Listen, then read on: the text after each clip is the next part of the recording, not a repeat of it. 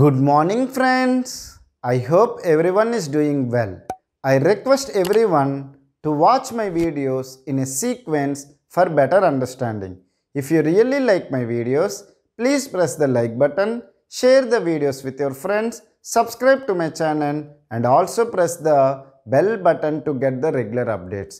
In the last videos, I have discussed about the go back and protocol, and even I have discussed about the cumulative acknowledgement and independent acknowledgement. I hope you have watched those videos. If you still have any doubts related to that video, feel free to ask me in the comment section. In this video, I want to discuss about selective repeat protocol. In shortcut, people will call it as SR protocol. Okay, let me discuss about selective repeat protocol. Okay, now you can ask me the thing, sir, whenever you are saying the sliding window protocols, we need to talk two things. One is the sender window size and the receiver window size. If the sender window size is n,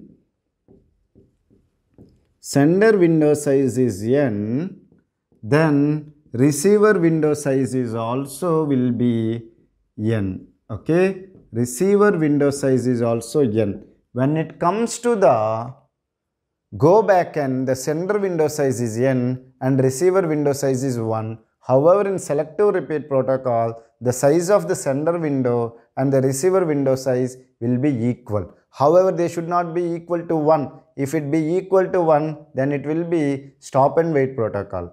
Am I right? So, this n value should be greater than 1. It should not be equal to 1. If it is equal to 1, it will become a stop and wait protocol. So, the n value should be greater than 1. And what kind of acknowledgement it will take? It will use the independent acknowledgement strategy.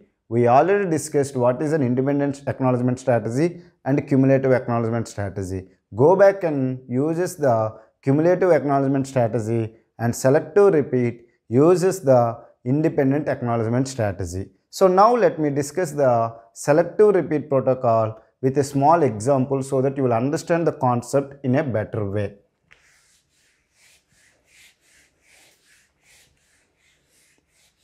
Now let's take that sender is there and receiver is there. Sender want to send some 6 packets. Okay, let's make it want to send 9 packets. 0 to 8, it is 9 frames it want to send. Let's take that sender window size is 3. Okay, sender window size is 3, and what will be the receiver window size? Receiver window size is also 3. Now what will happen? Sender will send all the frames which are there in the window one by one. Okay, frame number 0, frame number 1 and frame number 2, and it will wait for a timeout timer for each acknowledgement for each frame. Now let's take that frame number 0 has been received. Okay, frame number 0 has been received, then acknowledgement will be sent. Okay, for the particular frame, independent acknowledgement will be sent. Now the receiver is waiting for the frame number 1 and frame number 2. Let's take that frame number 1 is received. Then again it will send the acknowledgement. Then what will happen? This side we forgot. This side what will happen? Once the frame number 0 acknowledgement has been received and frame number 1 acknowledgement is received, now the window will be slided and it will send the frame number 3 and frame number 4. Am I right or wrong? And receiver also window slide also will increase, meaning is that it will slide, not increase. Okay, it will slide, and currently it is waiting for the frame number 2, frame number 3, frame number 4. Let's take that frame number 2 is not delivered to the destination or to the receiver. However, in the meantime, frame number 3 and frame number 4 has been delivered. Okay, when it comes to the go back, and in this situation what will happen? If the frame number 2 was not delivered to the destination, in the meantime frame number 3 has been delivered and frame number 4 is also delivered. What the go back and will do? It will not accept the out of order packet because it is waiting for the frame number 2. So it will only accept the frame number 2. If frame number 3 and frame number 4 comes, it will neglect them and it will not consider them. Whereas coming to the selective repeat, can you guess what it will do? It will accept those frames. It will accept the frame number 3 and frame number 4 and it will send the acknowledgements.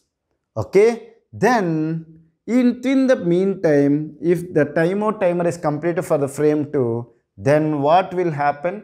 The sender will understand that the acknowledgement has been not delivered for the frame number 2. Then it will resend only this frame.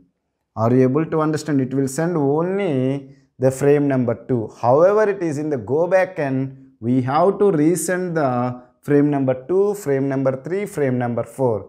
However, in the selective repeat protocol, whatever the packet has been lost or for whatever the frame you did not receive the acknowledgement from the receiver within the timeout timer, those frames only you have to resend. So, the number of retransmissions is less in selective repeat as compared to the go back end. So, I can say that selective repeat protocol will accept the out of order packets.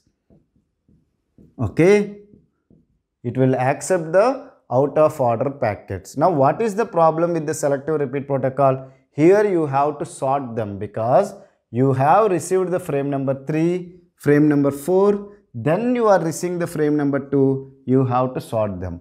Here you have to search the frame number 2. Are you able to understand? From the sender point of view, you have to search for which frame you have not received the acknowledgement. At the receiver side, you have to use the sorting algorithm. Okay, so it will accept the out of order packets also and the number of retransmissions is less. Okay, now how many sequence numbers are required? Okay, the number of sequence numbers is, as I said earlier, it is sender window size plus the receiver window size. In the selective repeat protocol, the sender window size, if it is n, receiver window size is also n. So you need minimum 2 into n sequence numbers. Then what will be the sequence numbers bits? It is log 2n base 2 of seal. These many sequence bits are required. These many sequence numbers are required. And you can ask me, what is the efficiency of selective repeat protocol? The efficiency is, what is the total time? 1 plus 2a. How many frames you are sending? When it comes to the stop and wait protocol, it is 1 plus 1 upon 1 plus 2a. This is the stop and wait protocol efficiency. What is the efficiency of selective repeat? Within the total time 1 plus 2a, how many frames you are sending? You are sending n frames, where n is the window size. What about the go back n?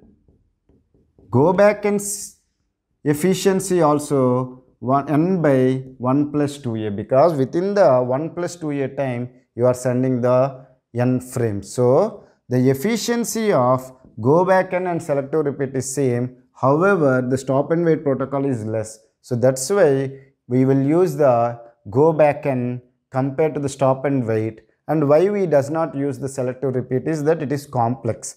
It looks very simple, but for implementing it is a complex one, whereas go back n is better or easy as compared to the implementing the selective repeat protocol. And the efficiency of the go back n is more than the stop and wait protocol. So in real time we will go for the go back n protocol.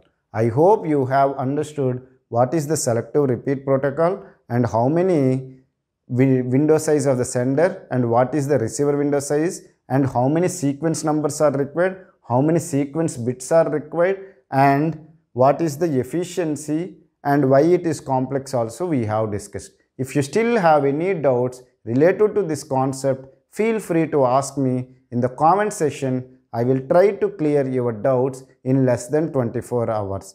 If you really like my videos, please press the like button, share the videos with your friends, subscribe to my channel and also press the bell button. Thank you for watching my video. Have a nice day.